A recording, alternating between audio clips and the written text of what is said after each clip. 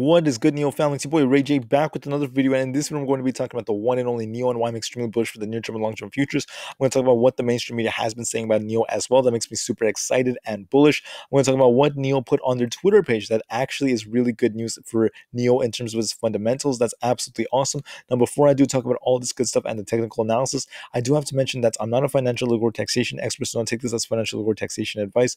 Everything in this video is solely for entertainment purposes only. And also, if you guys can, please smash the like button if you want to see more videos like this. It not only benefits me, but benefits the entire Nio community as a whole.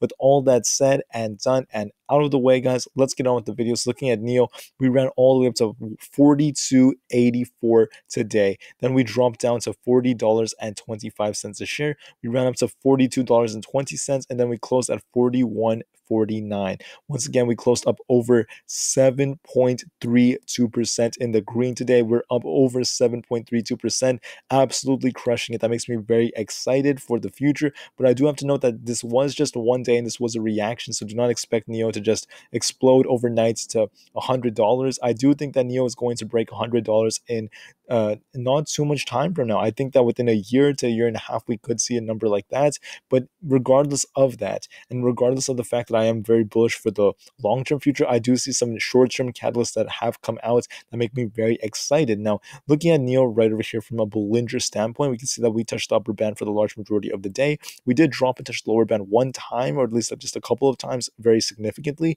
But for the large majority of the day, we've been touching the upper band, and we closed pretty well. Now, we did drop as we closed kind of dramatically, and that's probably because there was a lot of upside. But overall, it didn't matter because we were up over 7.32%. So it's still looking really, really good. Now, let me look at what other indicators are showing, because if I bring up the 6-month chart real quick, check this out. There is the RSI and the MACD, and you can see that the RSI is showing 55.01, whereas the MACD is showing currently it flipped with the 9-day moving average, but like I told you, this could be a little temporary. We could continue to trade a little bit sideways leading up to the big catalyst I see. And I want you guys to remember, the days are getting closer. We're getting closer and closer to Nio's Nio Day, and that's going to be absolutely huge in my opinion, because I think they have some huge announcements. There was some reports that came out regarding their 5 European country expansion that's going to be announced. We don't know specifically all the details just yet. They're also going to display their ET7 and maybe some other car. I mean, they have some huge catalysts, guys, especially European expansion, whether it's from Norway or Germany or other countries. It's going to be huge. Now, right now, the MACD is basically showing that there was a flip right now, but that's probably because we had a huge day, and that doesn't necessarily mean it's going to last. I do think we could trade a little sideways leading up to it, but like I told you, when we get closer to December 18th, I see this thing absolutely soaring above $45. I'm going to be very excited. I think a lot of people are going to be excited too. There's going to be a lot of hype associated with it, and that makes me super, super excited. Now, let me show you guys one last thing before I get on with what the news is showing. So if I show you guys the long-term chart of Nio, you guys can see that we were only $2 a share back in the year 2020. We're already at 41.49, so we're still doing really well if you zoom out. But on top of that, look at the EMA. Look at all these different time frames. You guys can see that right now we're at a point where it's just bouncing back and forth. And you guys can see that we're kind of consolidating at a lower price target, and that also means that we're in an accumulation phase right now, because you could look at this from a white cloud perspective and see it. You could even zoom in and see it that way, which means that I do think Nio is going to run all the way up to 46 in the near term future, and I do think that Nio Day is going to cause it to not just hit 46, but maybe even go higher to the 50s. That makes me very, very bullish. And right now we could see a bit of a spread from the moving averages over a shorter time frame, and that's going to be insane. So I'm just putting it out there, guys, that there are many bullish indicators, but don't be surprised if we see a little bit of sideways trading continuing. Now, before I talk about my specific price target for tomorrow, let me talk about what the mainstream media has been saying. So it says right over here, according to Investor Place, what is going on with EV maker Nio today? And it basically talks about the fact that Nio is up over 7% for the day. It's overall in the green right now. And it says that its gains are not unique. Right now, people are basically reporting that they see Nio actually going up. They see some bullish news out there, such as Dan Ives.